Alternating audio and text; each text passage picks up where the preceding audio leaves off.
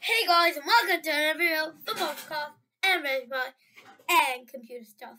Back here again, and today in this video, I'm going to talk about when Raspberry Pi computers head to the International Space Station.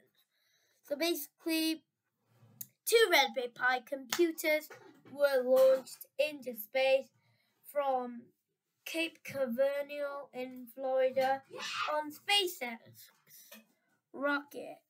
And if you saw my other video, my last one, you can actually see that in the video,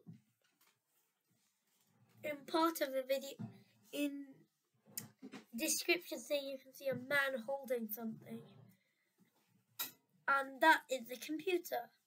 It was sent to the ISS, and the head use partnered at Raspberry Pi Foundation, and yeah, it wasn't that long ago actually, 21st of December, it's about 4 months ago. Still, that is very cool that they could be able to send one out. So, I don't know, I think it was about 100 grams.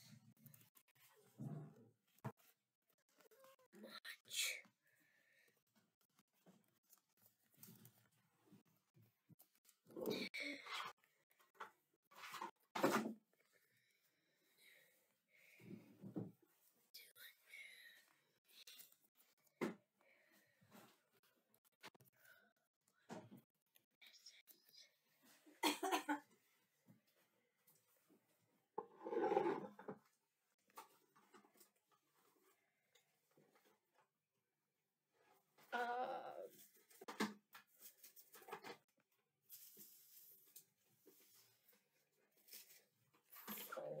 It will cost about $5,450 for a 100-gram item to send on the space shuttle. But for SpaceX Falcon 9, it would cost just $272. Wait, is it? Yeah, $272 for 100 grams. So that's how much it would cost to it.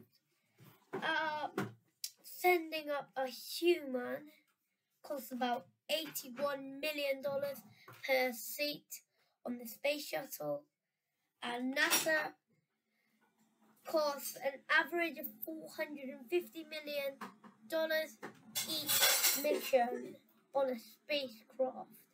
But anyway, as I was talking about, I don't know which ship they actually sent it. It was a part of a project of the European Space Agency, or ESA for short, and Cambridge-based Raspberry Pi Foundation, or RPF for short. Olympia Brown from RPF said the computer would be with all of the astronauts' Christmas presents. And that is what actually happened, I'm pretty sure. The new machine will replace older, less advantaged machines called Ed and Lacey. They were originally deployed as part of Tim Peake's Principal mission in 2015. Children and teenagers were being asked to write simple computer codes using information from ESA to conduct an experiment for the ISS computers. So this project is called Astro Pi. It was actually on the Raspberry Pi magazine. And yeah, so basically this project is called Astro Pi. It's aimed at primary school children, and it aims to encourage more young people to become interested in science, technology, engineering, and math, STEM subjects. It runs until 18th of March and is suitable for children as young as 6. 18th on. We've got 8 days left. Yes, 8. Okay, I'm actually going to try it out. I've got a couple of discover. Okay, what?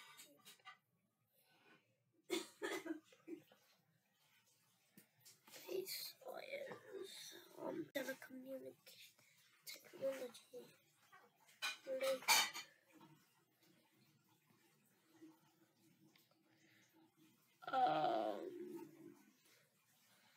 I'll actually find that out later. But anyway, thank you for watching, and please hope you enjoyed this video, and